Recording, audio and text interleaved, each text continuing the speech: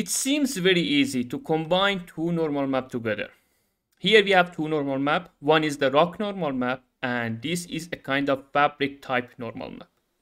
We want to combine them and achieve this result. Even we want to control the amount of the blending and even be able to reverse the effect of one of them. This is my empty shader. I define two uniform, one for the base normal map and one for detail normal map. Then I assign rock normal map to base and fabric normal map to detail. Down here I create two vector tree, one for base and one for detail.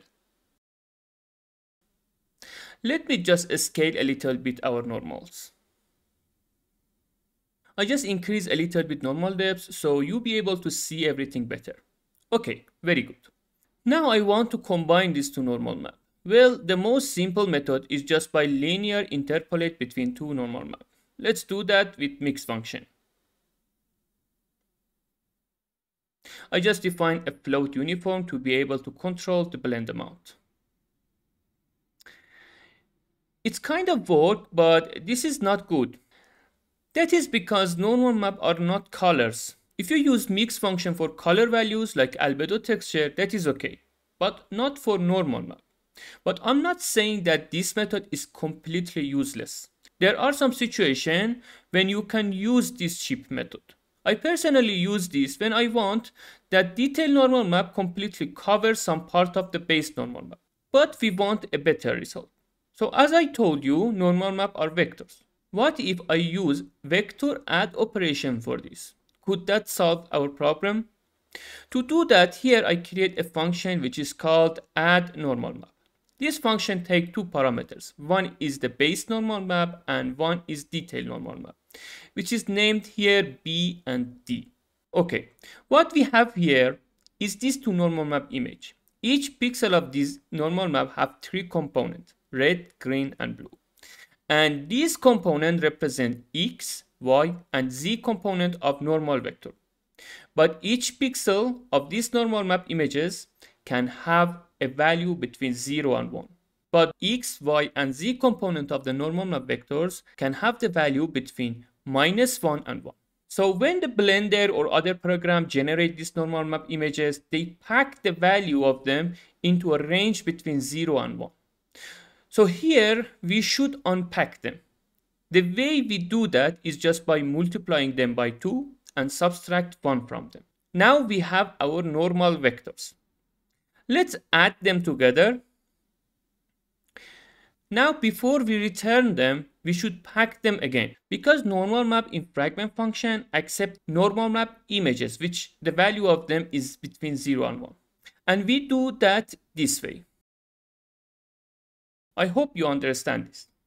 Well, now let's use this to generate our normal map. We have better result compared to previous method. This is previous method and this is the current method. But still, this is not accurate method to combine normal map. Now first I'm going to show you how you can obtain the most accurate result. Then, because this method is expensive, I'm going to show you other approximated methods which are less expensive. So to be able to create the most accurate result, let us see how normal map works. This is our sphere, and each point on our sphere has a normal vector which is perpendicular to the surface of the sphere on that point. Let me show you only one of them. Godot engine is going to use this normal vector to calculate the light on that point. Now we provide normal map for this sphere. So this time at each point we have a new normal vector based on this normal map texture. The thing is that we are not going to throw away the original normal vector. Basically the new normal vector provide detail to original normal vector. So what we do now, we should create two other vector which are perpendicular to original normal vector like this. These two vectors are called tangent and binormal. Here we have created a coordinate system. This coordinate system is called tangent space. And this coordinate system will change for each point on a sphere like this. Now we put the vector that is provided to us by normal map into this space. So here Godot engine, instead of original normal vector, it used this new normal vector to calculate light effect for us.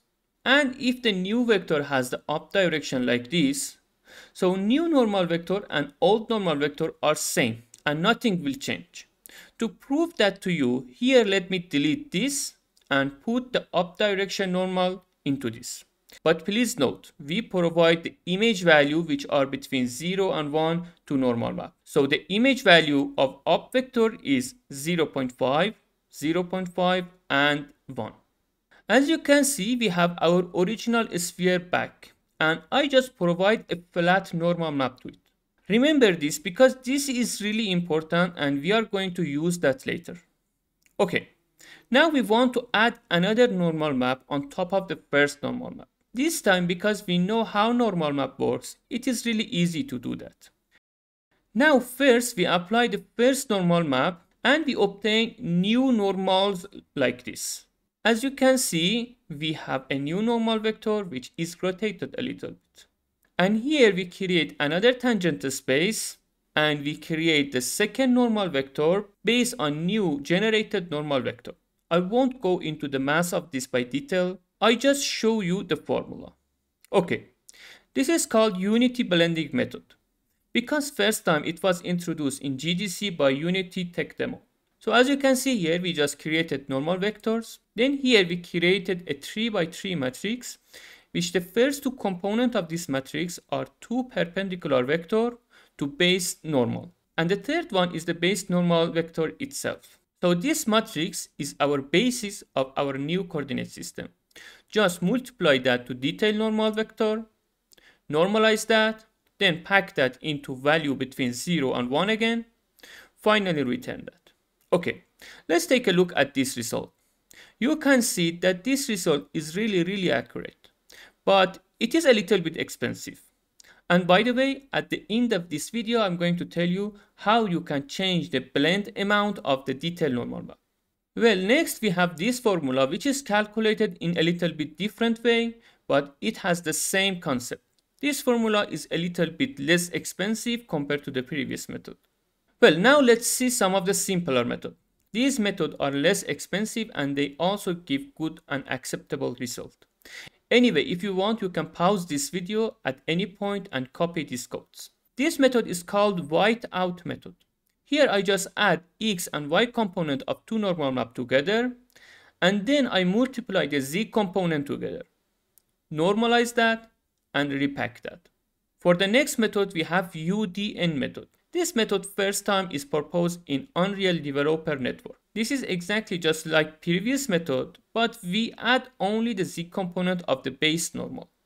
If you don't normalize this, you will have less quality, but you can reduce this to only one line of code like this. This will also work. And at last, we have the simple method. In this method, just add x and y component of two normal map and put the z value to 1. This is the cheapest method. You can reduce this method to this by doing some math calculation. Okay, now how we can change the blending amount. So do you remember that I told you if the new normal map is in up direction, it is a flat normal map and it will not affect anything? So I just go to the Unity blending method and here I blend the detailed normal map with the flat normal map with the mix ratio of blending amount.